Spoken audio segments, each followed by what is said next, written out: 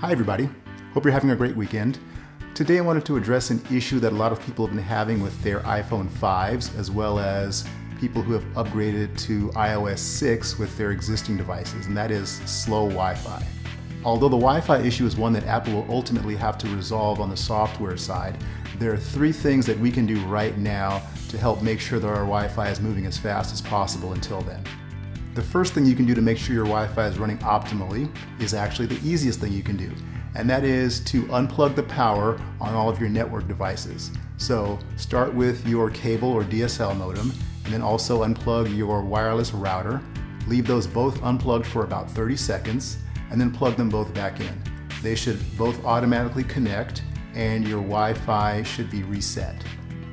The second thing you can try is a little bit more tricky, however it worked very well for me and it actually improved my Wi-Fi access on my iPhone 5 a great deal, and that is updating your DNS settings.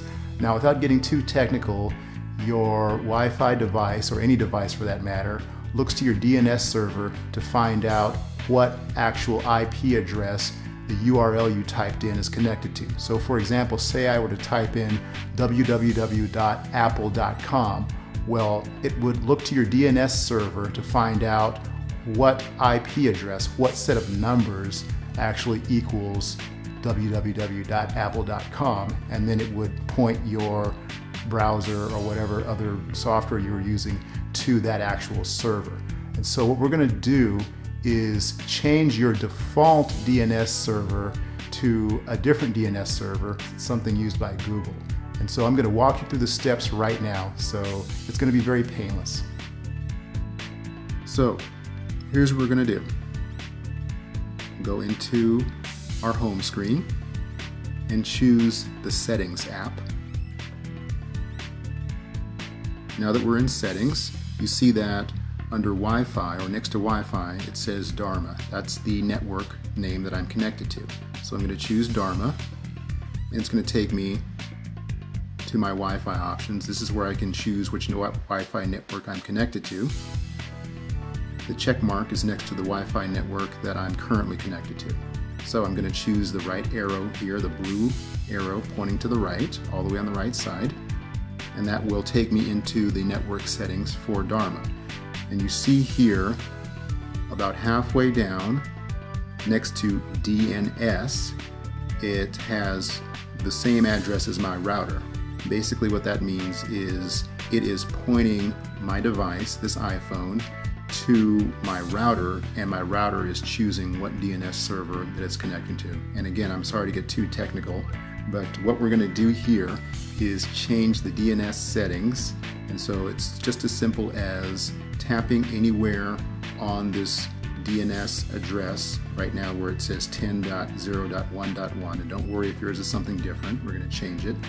So just tap anywhere there, and it will allow us to go in and change the server address settings.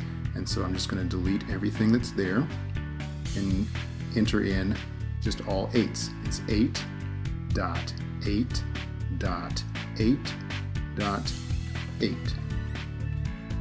It's just that simple. And now I don't have to do anything else.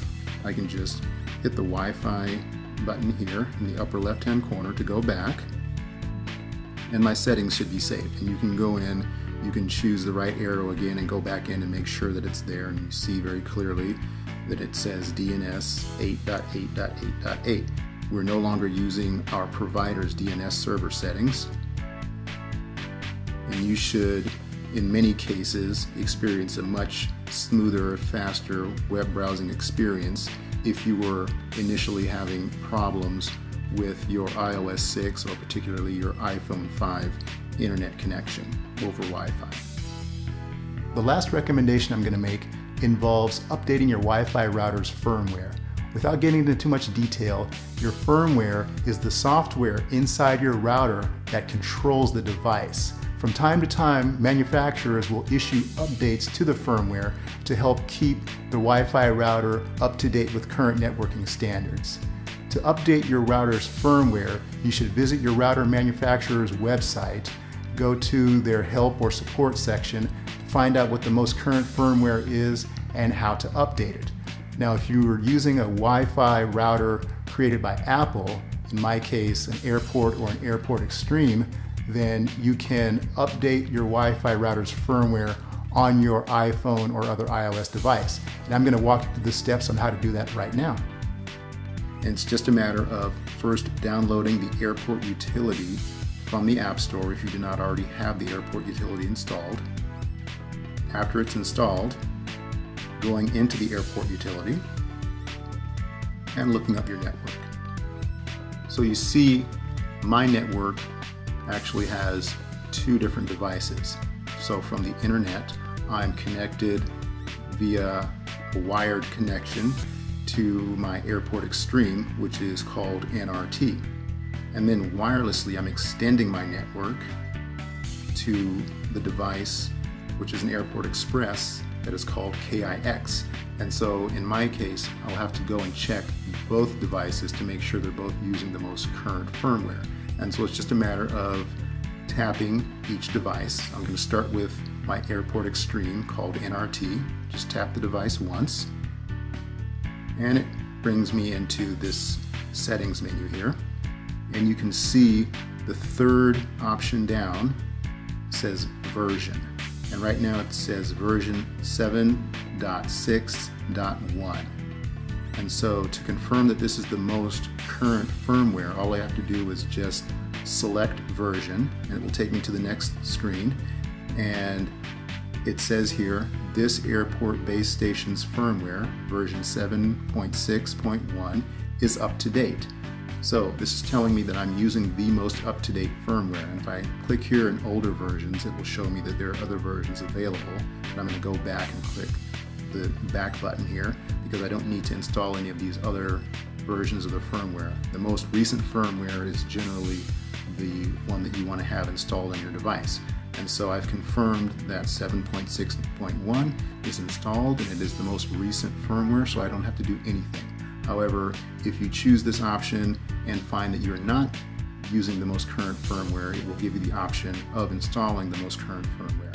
So I'm going to hit the back button again and hit the back button once more, because remember, I have to check my Airport Express as well. So now I'm going to tap on KIX, my Airport Express. And you see here again, next to version, it says 7.6.1. I still want to tap on it and go further in because I want to make sure that for this device there's not some other firmware version that's specific to my Airport Express that may be a different version from my Airport Extreme. So anyway, it's just a good idea to tap version anyway and make sure that it gives you the message saying that it is up to date. So in this case, both of my devices are up to date, so there's nothing else to do. And I have confirmed that my firmware is up to date. Well, I hope at least one of these three recommendations helps improve the Wi-Fi connectivity of your iPhone 5 or other iOS 6 device. Ultimately, this is an issue that Apple should solve on their side, and I'm sure they're working hard to do so now. If you have any questions or comments, please leave me a message. Please like this video or subscribe to my channel if you like what I'm doing. Hope to see you next time. Bye.